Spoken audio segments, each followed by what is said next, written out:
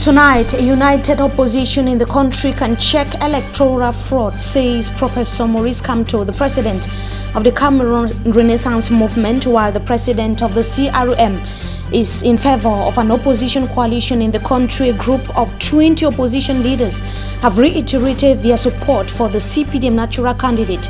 President Paul Biya in this newscast will tell you why they were meeting in the country's economic capital, WALLA, today. Also ahead, we talk about the Minister of Territorial Administration, Paul Atanganji, that has maintained that the President of the Republic of Cameroon has urged all administrative authorities to ensure that the population in the two Anglophone regions of the country are protected. We also talk about post-election violence in Zimbabwe. Emerson Mnangagwa that has emerged victorious following the election that took place Monday this week. Those are headlines. We shall be right back with the details. Stay with us.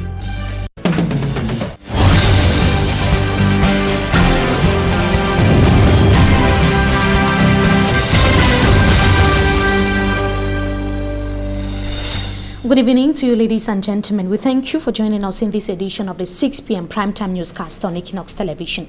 The president of the Cameroon Renaissance Movement has said that the doors of his party are opened to other opposition party leaders willing to be part of a coalition to unseat the current regime in Cameroon. Professor Maurice Kamto visited the Equinox TV head office in Douala. That was yesterday. Said that a united opposition can help curb electoral fraud and irregularities.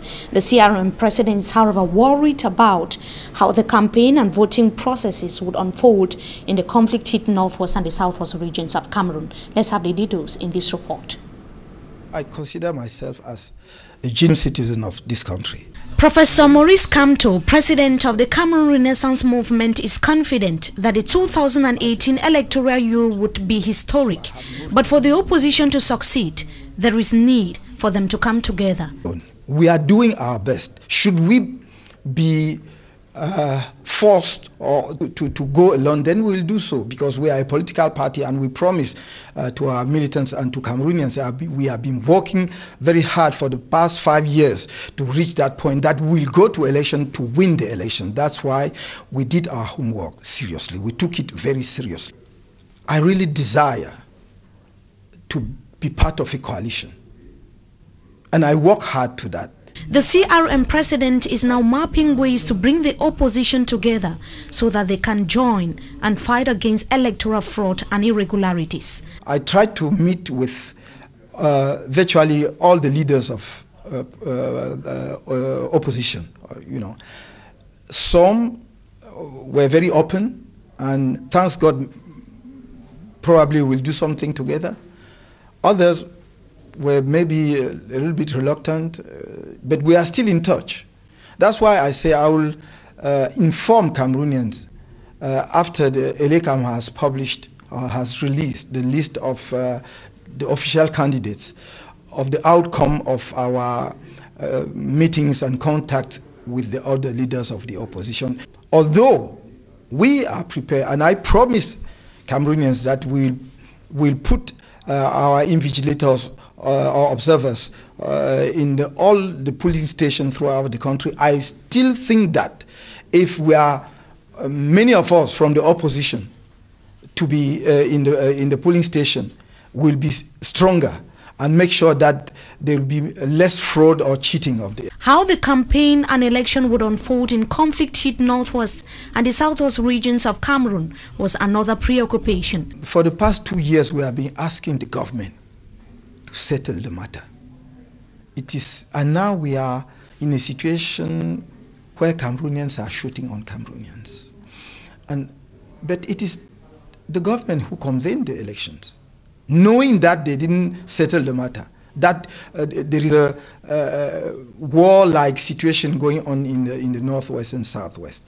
We are looking forward to seeing what they are going to do. Are they going to campaign there? Then we'll go to campaign, because it makes that they will make sure that they assure the security for all of us. The president of the Cameroon Renaissance Movement has described the convened Anglophone General Conference as a laudable initiative and called on all Cameroonians of goodwill to give dialogue a chance. I'm very hopeful that such a conference can bring a way out. First of all, because you know, I don't understand why some Cameroonians are reluctant. We are really a funny country. I don't know exactly what we want. Like I say, for the past 2 years, the government did not or could not settle the matter. Now people say we are going to organize a conference. We are going to gather and reflect on how to cool down the situation and see the way out, and maybe to identify who will be our representative in any dialogue. And you say they are not entitled to do so, or it is not a good initiative. So I can't understand. And on top of that, I think that all Cameroonians have the right to come together to reflect on whatever issue concerning the nation and bring out their own solution or suggestion. Dialogue, if fighters from both camps drop their weapons.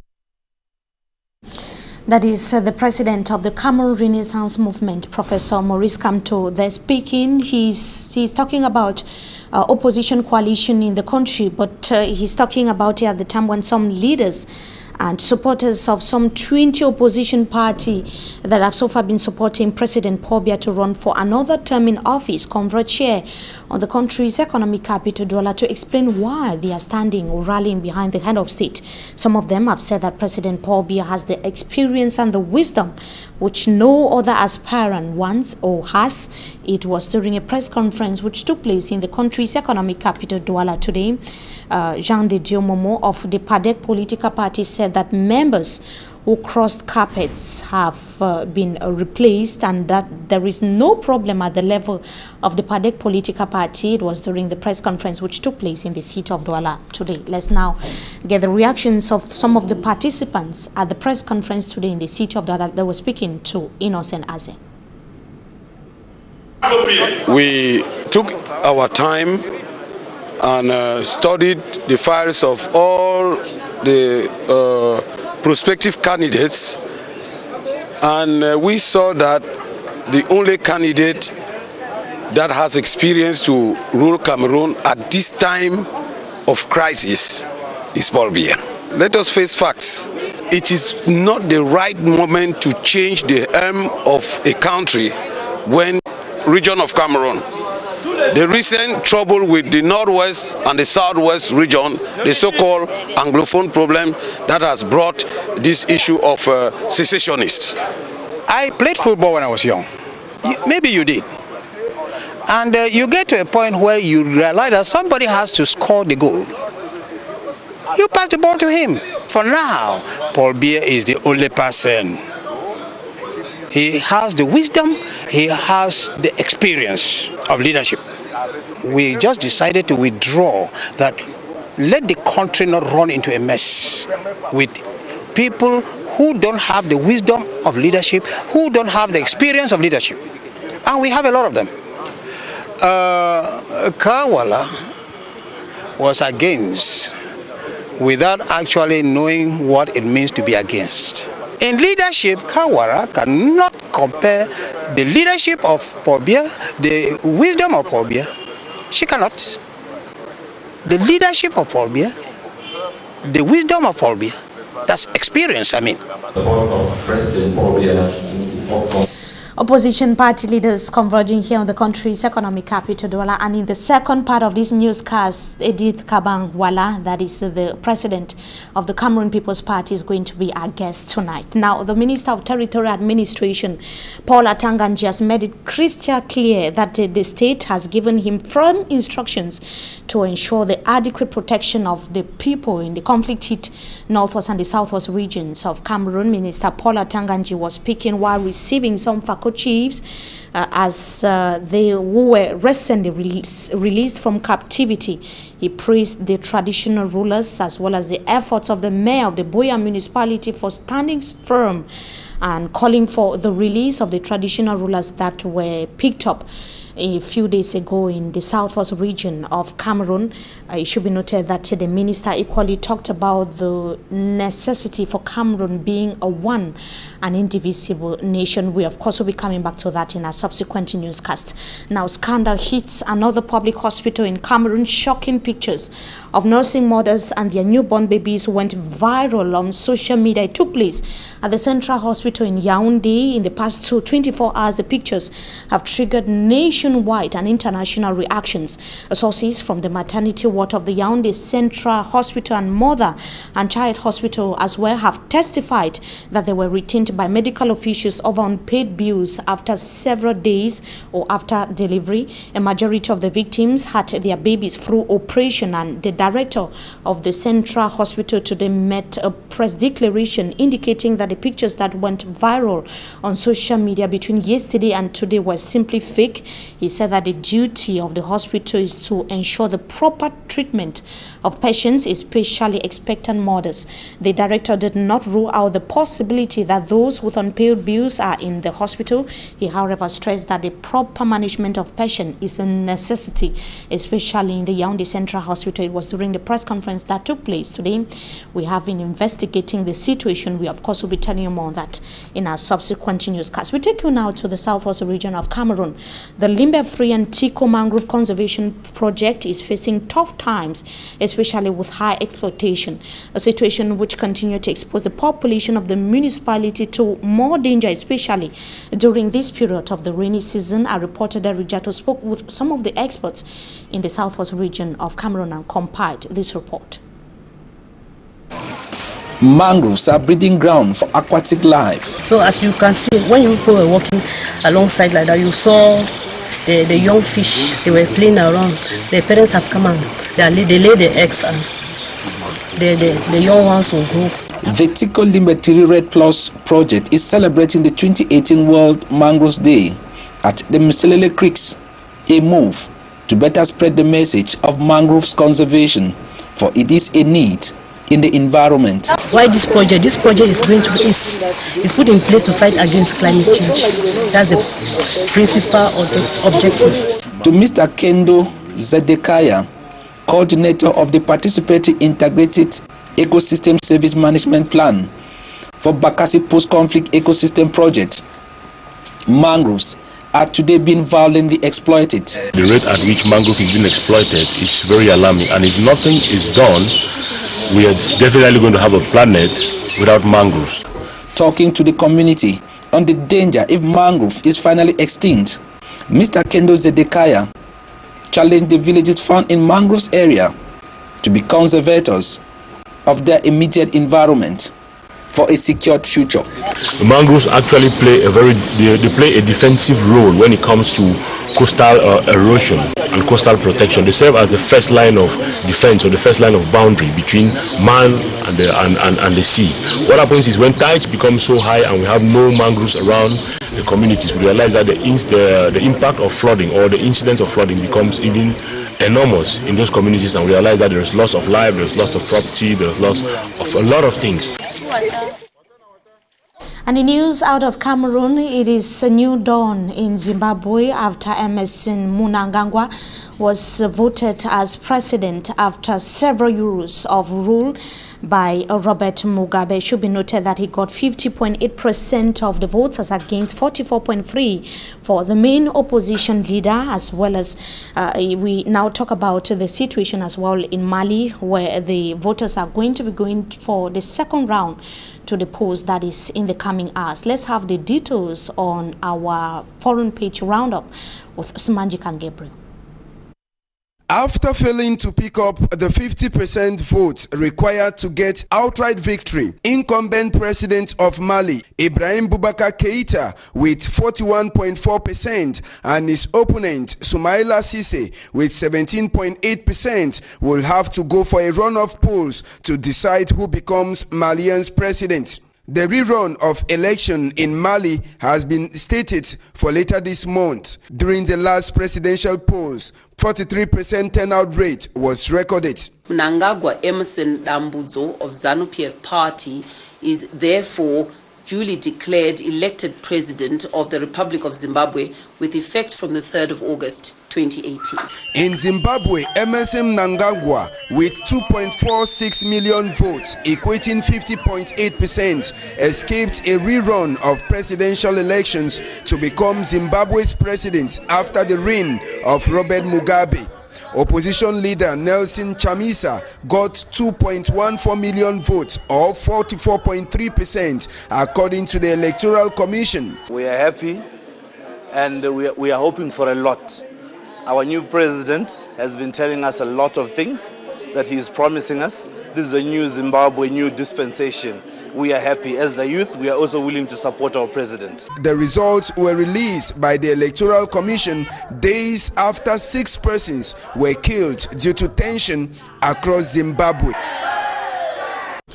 And now on to sports. Elements of the 20th Fire Unit have rounded up with the Sporting Week in Cameroon. The event that finished with the finals in all the disciplines saw the 2017 contingent picking up the cup in volleyball finals, beating the veterans, while the emerged 2014-2015 contingent, or the merged rather 2014-2015 contingent, won the football trophy.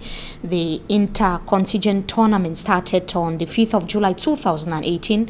We are going to be having an excerpt of the assistant commander of the 20th Fire Unit, Major Ntuntu Leonardo, is going to be talking about the objective of the sports competition. Let's hear him in the following excerpt. For some time we have been working like firefighters constituted in teams, and we noticed that the firefighters, the main objective of a firefighter is to have linked with your partner.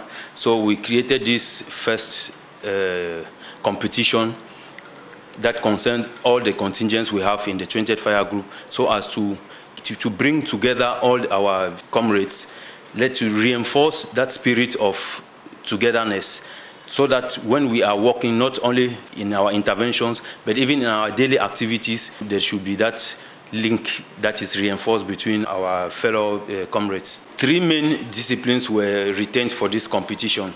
We had football, volleyball, and some aspects of gymnastics that are specific to the firefighters.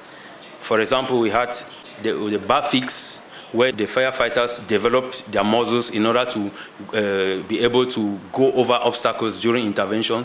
And another particular aspect of gymnastics that we call the plank, something that is peculiar to firefighters, which develops that aptitude of climbing obstacles in order to rescue and save lives.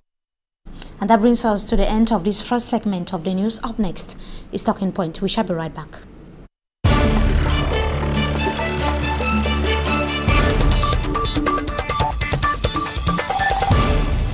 Madam EDITH Kawala is our guest tonight. As Ayla indicated, she is the national president of the Cameroon People's Party. Madam EDITH Kawala, good evening to you. Thank you so much for joining us tonight on Talking Point. Good evening, and a pleasure to be here after a little while. Yeah, of course. Good evening to all those who are watching out there. This should be your first TV appearance since the decision by the Minister of Territorial Administration, Paul Atanganji, to recognize Mr. Tita Samuel as leader of the CPP political party. After that move, the state has decided. What has the CPP leader that you are? What have you done? Oh, this move, first of all, it is important to note that it is completely illegal. There is no law in Cameroon that allows the Minister of Territorial Administration to enter into the workings of a political party and to nominate anybody, let alone the presidents of parties, as he has done with several parties. Number one is that we have written to the minister to inform him that he got confused somehow. He's also a militant of the CPDM, and since he has a candidate for the election, he's looking for people to support his candidate, but he cannot confuse his minister role with his militant role. So he went and nominated people who are all coming out to support his candidate. which he is free to do. He is free to go and canvass Cameroonians and ask them to support his candidates.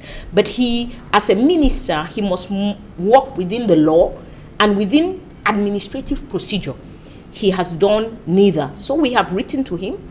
The second thing is that we have taken him to court because he has created a lot of confusion in the public arena with this type of action. And I can also tell you that today I was visiting the administrative authorities here in WALLA because not only after he signed his order, he also gave orders for our premises to be surrounded.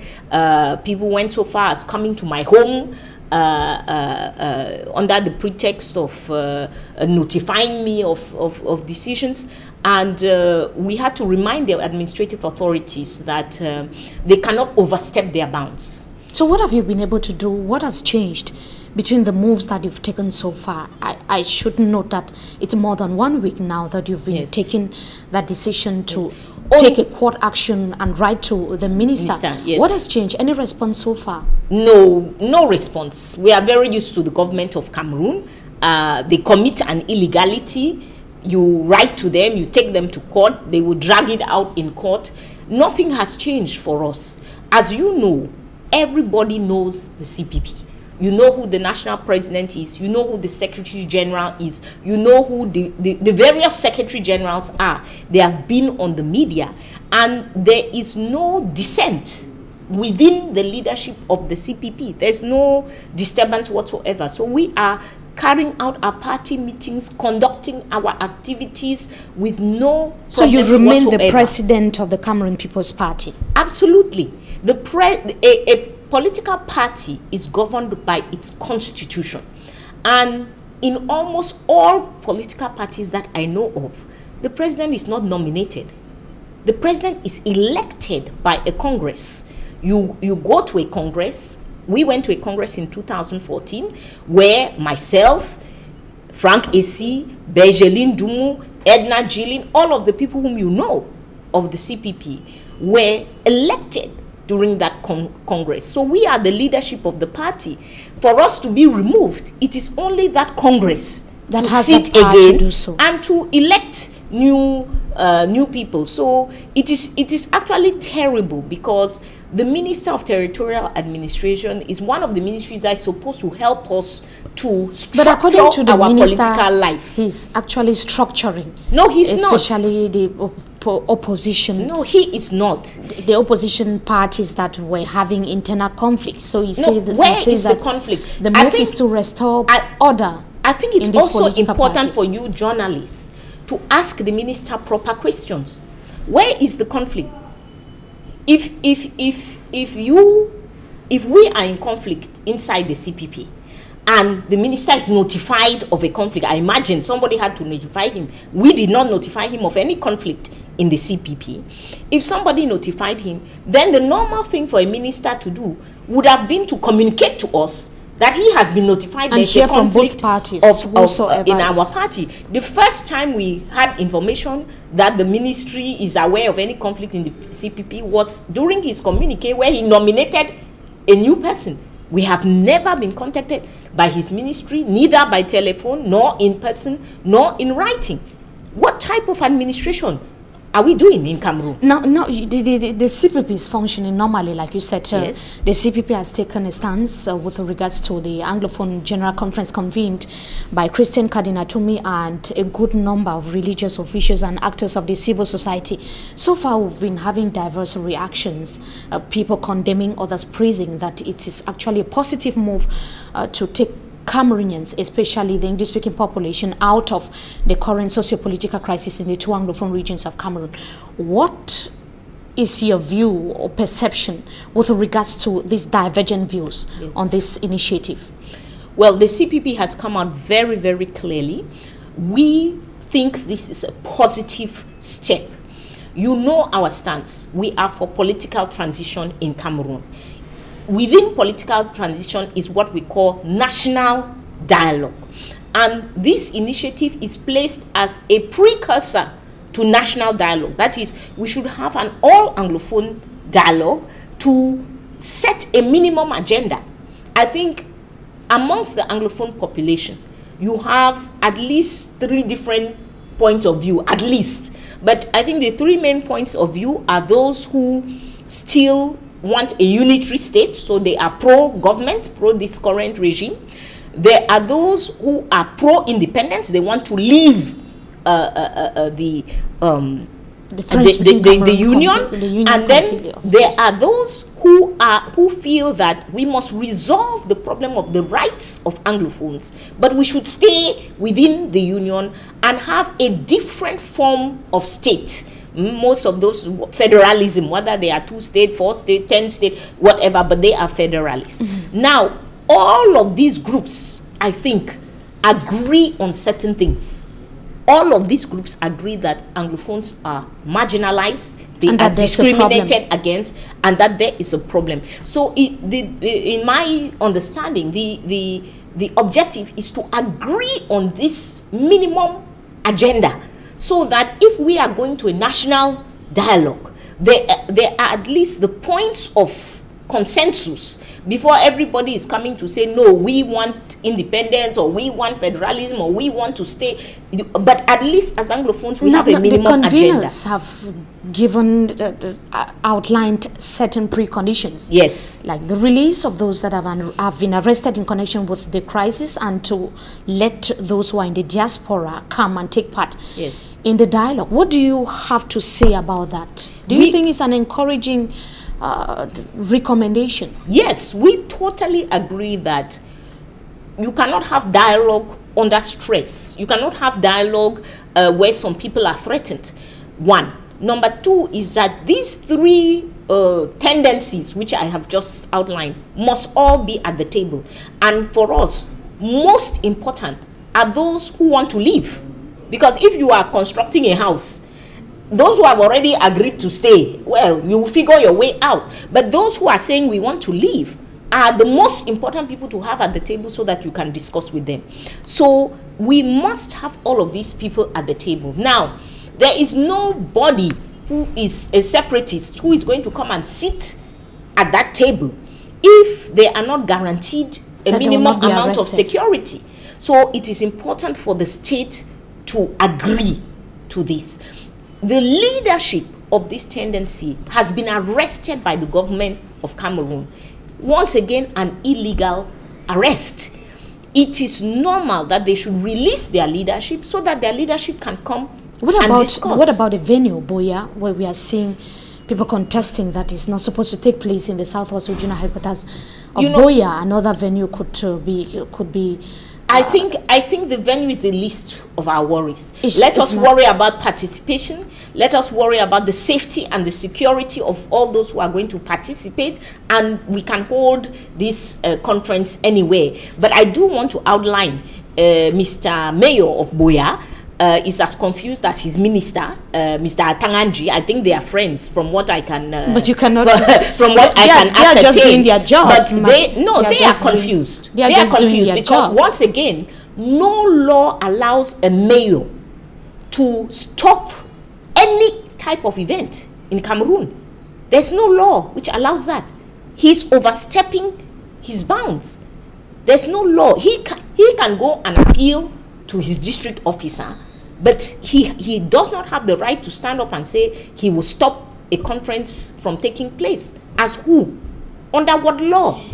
We must keep to the rules in Cameroon. Already the rules are not very good, so we better keep to the few that we have. Thank you so much for joining us tonight on Talking Point. We hope to have you some other time again. Thank you so much for your time. Thank you. It's a pleasure to be here, and to all the militants of the CPP out there, I congratulate you for standing strong and standing firm. We can never support the candidacy of Mr. Biya. Thank you so much. Maybe for the coalition opposition, maybe you stand for the coalition. No, we stand for political transition. Thank you so much. As we have always done. Of course. Thank you so much. And to our viewers, we thank you as well for joining us in this edition of the Primetime Newscast on Equinox Television. Wishing you a blessed day in the company of our programs until we meet again. Goodbye.